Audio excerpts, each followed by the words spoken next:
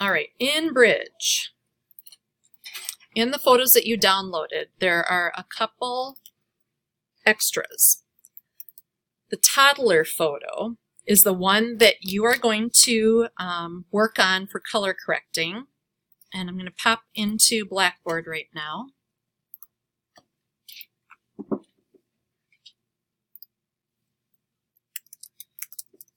Okay, so the toddler color adjustments. You should have one PSD of the toddler with 3 different adjustment layers. When you're done in your last step, downsize it to 72 like always. What that should look like is just like the example we did of that Scott and Danielle. So going back to Photoshop, should have saved it so I could pop it up and show you. This is the one where you're going to make 3 different adjustment layers. The first one, and I'll add more details in Blackboard since you don't have this same book that I'm using. Come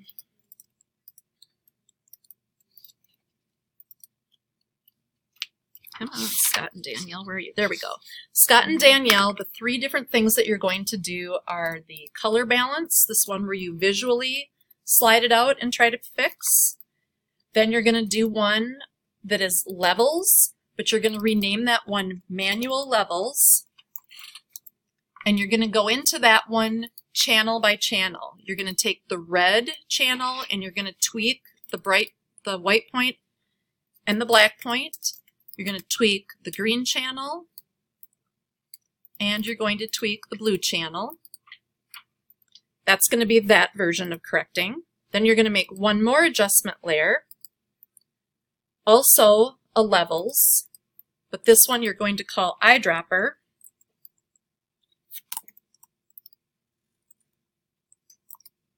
And using the eyedropper sampler tools in levels, you're going to sample a neutral, whatever you need to do. Use the black, neutral, and white sample points to correct this image. So when I get this from you, I should be able to turn off the eyeballs and see the original picture, and then I can see how did you do color balance, how did you do the manual levels, and specifically I'm going to look channel by channel to see that you bumped each of these. And then I'm going to check your eyedropper and see if you have an improved color correction based on using the eyedropper. So this is the PSD that you would be uploading. And then right before you do that, make sure that you change the image size. It's still going to be the physical size that it is, but we're going to take it down to 72 dots per inch. Because resample is checked, it allows Photoshop to throw away those pixels. We went from 5.49 megs down to 500K. That's your last step, is to make it physically smaller so that you can upload it to Blackboard. And that is homework part 1. Any questions on that? And it's going to be the toddler picture that's in those images. Okay? Homework piece number 2 is the race car. I want you to use, from your downloaded pictures, Race Car 2. This is going to be the example where you use the color sampler tool. And you're going to make a sample point on a light point of gray and a sample point on a dark gray or a blacker area. So when I see this, I'll see your 2 sample points. You're then going to look at those numbers, you're going to add them and average them. And then channel by channel, you're going to change the input and output for red, green, blue for point 1. Then you're going to go back and do it again, red, green, blue for point 2. Again, if you want to rewatch the videos, I'll have them on Blackboard in just a minute. So that is how you're going to fix this picture. Okay, Race Car 2 is going to have the sample points. And then the last piece of homework is I want you to find a photo of your choice that is an animal or a human on a background. And I want you to do the puppet warp to that like we did to the elephant. Meaning you're going to have to make a selection of it because the elephant was already drawn out for you. Remember, it already had the marching ants. You're going to have to duplicate or make a selection of whatever it is. Let's say you find a giraffe. and you're going to mask it out and put that on top of your background layer. You're going to have to go into your background layer and get rid of the giraffe. So when you start moving the giraffe, we don't see the other giraffe underneath. And then I want you to puppet warp, have fun with whatever, okay? That's going to be a PSD also, so I can turn it off and I can see the original giraffe, and I can turn on that layer and see a new giraffe. But that's whatever you want it to be, whatever image you want to do that to. Yes?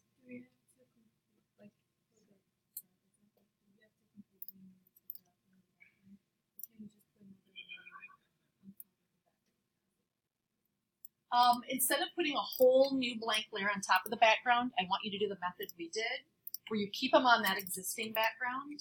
You just fill it in where they were before with similar backgrounds. You use that content-aware fill. So you'd select the giraffe again, and then you'd tell it to modify and be a few pixels bigger, expand, so the marching dots go beyond the giraffe, and then you say content-aware fill. And it fills in, it blurs it in pretty good. You might have to clean it up a little. Okay, so that also, those videos will all exist for you to rewatch. So it's the toddler color correcting, it's the race car color correcting using curves and math, and then it's puppet warping the picture of your choice. Yes? Ooh, yeah, I do want that PSD. Thank you. Let me back up. Race car puppet warp. Oh, because I said a JPEG of the altered and a JPEG of the original. A PSD does the trick. Let's just do that. Let me edit that to just be a PSD. And again, if that's a high-res file, 300 DPI, or it's big, please do change it to be 72 dots per inch so it's not ginormous. Submit a .psd of the image. How's that? Better? Yes, other questions?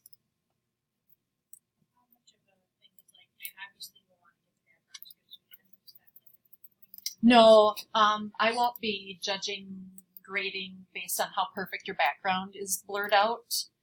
Kind of like we did with the elephant, where there were obvious like sand up in the sky, clean that up a little bit. But if it looks relatively good on the background, it's more about the puppet warping. So it does not have to be a perfect background, where if I turned off the layer, it would look like a photograph of that empty background. We're not getting that crazy today on that topic. Any other questions or concerns? And then just a reminder for Illustrator tomorrow, it is an open lab the whole time on your fruit project using the pen tool primarily. Maybe the pencil and the curvature tool, but you're drawing things with those tools, not with the shape tools themselves. So your orange is not being made with an ellipse, perfect ellipse. Your orange is being made with the pen tool. If you happen to have that done and uploaded into Blackboard, you don't have to come tomorrow, but I do need that color print. So I would need that today before you leave campus if you're not planning on coming tomorrow.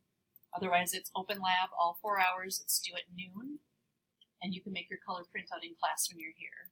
But for anybody who's ahead of the game, make sure I get that from you today if you're not coming tomorrow. Okay. That's for Illustrator.